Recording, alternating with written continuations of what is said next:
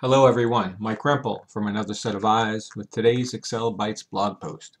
Today we're going to take a look at rounding, the rounding functions in Excel, and just the basics about it. And we're going to look at round, round up, round down, and then we're going to take a quick look at mround. So that's kind of an interesting one there. So the rounding functions in Excel will take a number and round it up or down based on the rules that you specify.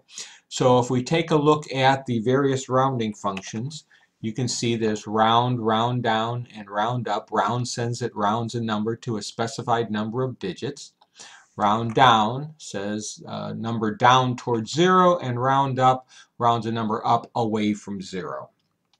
And if we selected, say for example, round, it's going to just add, any of them will just ask for two factors. What is the number and what are your number of digits?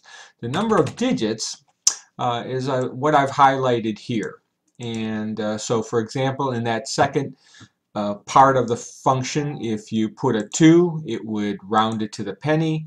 A 1 would round it to the dime. A 0, a whole number. A -1 to the tens. -2 hundreds.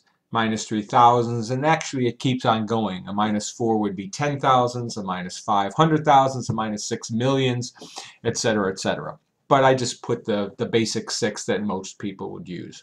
So let's take a look at see how this number here, 5,175,893.5760, is managed by the various rounding functions here.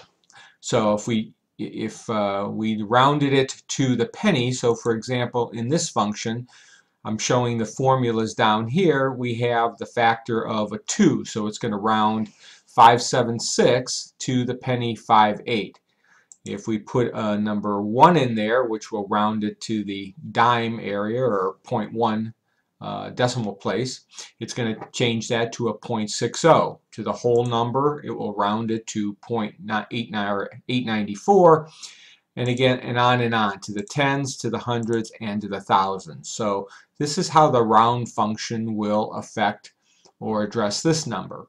Round up, for the most part, in this case, because of the number, works exactly as round does, just because of the way the numbers are there. Round down, you'll see the 58 cents goes down to 57 cents. The 0.60 is actually works out to 0.50. 894 goes to 893, etc.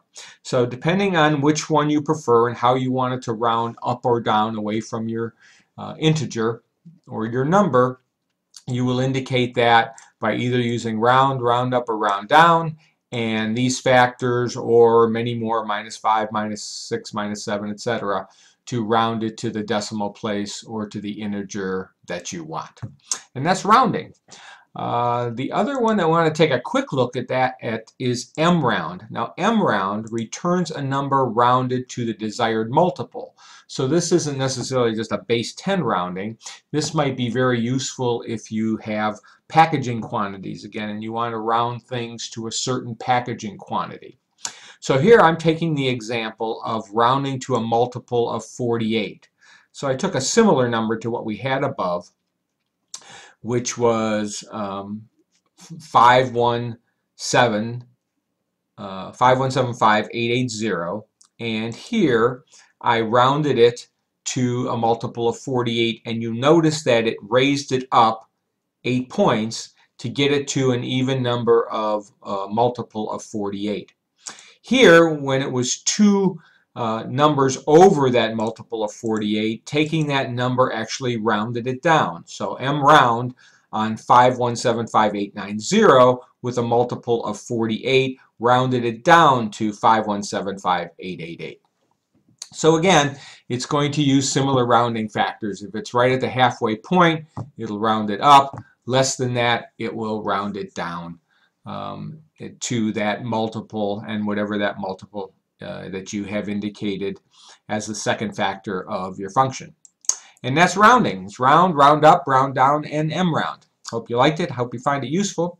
If you'd like to see more, please go to my blog, excel-bytes.com, and feel free to subscribe. Happy excelling.